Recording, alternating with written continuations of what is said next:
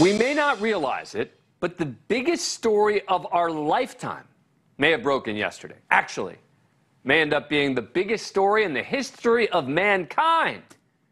We just don't know it yet. Have I got you hooked? Yesterday, NASA released incredibly high-resolution images of deep space revealing details of our universe that scientists will be studying for decades. NASA's James Webb Space Telescope reveals outer space that was previously obscured to us, and now, us human beings, are able to see far reaches that we have never seen before. Let's bring in our guest, Chief Astronomer of the Franklin Institute, Derrick Pitts, who can help us figure out what we are looking at here. Welcome to the show. Thank you very much. We appreciate it. Love the background. Now, I think I understand why this is such a big deal, but you can certainly explain it a heck of a lot better than I can. So tell us, why is this such a big deal? James Webb Space Telescope is a big deal because it's going to allow us to begin to answer questions about the early history of the universe that we've wondered about for a very long time. It has always sort of baffled us how it was that the universe came into existence, how it expanded to its current size, and what's going to happen to it. And there are lots of other questions mixed in there, Dan, about what the possibilities are for other planets like ours around the universe and things like that. But this really is going to be able to answer a lot of questions we have, and almost more importantly, it's going to allow many more questions to be posed about the universe. Now, I want to show something called the Carina Nebula. It is quite stunning, but tell us what it is and why it's important. What's really cool about this image is that this is a very high-resolution image of a gas cloud in space where stars are being born. So if you can see in the image behind me here, and this image here now, you can see all of those bright white dots are stars buried in that gas cloud. Now, previously, when Hubble Space Telescope looked at this same area, it didn't have the capability to see all those new stars buried in this cloud of dust and gas. But James Webb Space Telescope, working in the infrared portion of the spectrum, the heat portion of the spectrum, can penetrate those gas clouds. And that's the really unique thing about this telescope, is it can see into regions of the deep universe that we haven't been able to see into before. And this telescope is what, like as big as a tennis court? I mean, like, what is it? It's like floating out there? How does it work?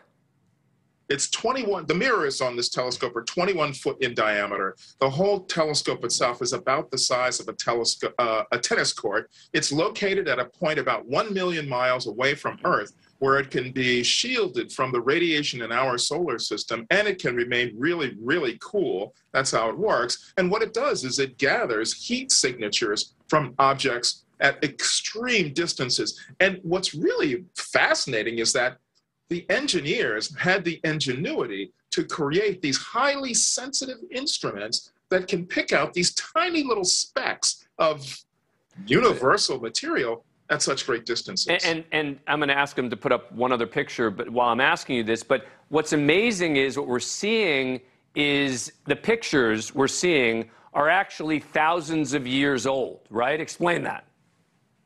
Right, so as we look at these objects that are at such great distances from us, what we realize is that the light we're receiving today left a long time ago. And when I say a long time ago, I mean like a really long time ago. So for example, in this image of Stephan's quintet, which is a cluster of 4 galaxies we see here, one of these galaxies is 40 million light years away. That means the light we see today left 40 million years ago. So this allows us to see what this portion of space was like 40 million years ago. Now let's stretch that out all the way out to one of the first images that was shown, where we're looking at objects that are 7 billion light, I'm sorry, not 7 billion light years, but 7 million light years away. We're seeing that portion of the universe as it looked 7 million years ago. And if we really want to stretch it, where the telescope's limit is about 13 billion light years out. So we're seeing the very earliest portions of the universe as they appeared 13 billion years ago. Wow. I mean, this is just, it is really astonishing stuff. And it's going to allow us to learn more potentially about our own universe, about our own world, right? I mean, there are aspects of this which will help us learn about Earth.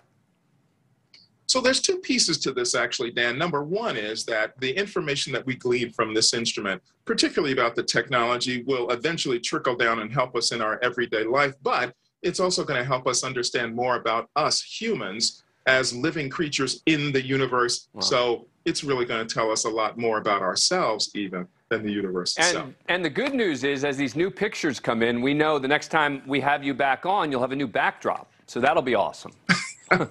Yes, I will, and I'm sure it'll be just as spectacular. Derrick Pitts, thank you so much. Appreciate it.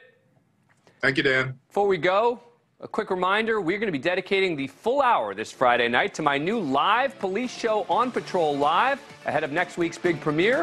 If you have questions for me, Styx Larkin, the deputies who will be on the show, including Richland County, will answer them on Friday. Tweet me at Dan Abrams. Thank you for watching. Go to NewsNationNow.com to find NewsNation on your cable provider. And don't forget to click the red subscribe button below to get more of NewsNation's fact-driven, unbiased coverage.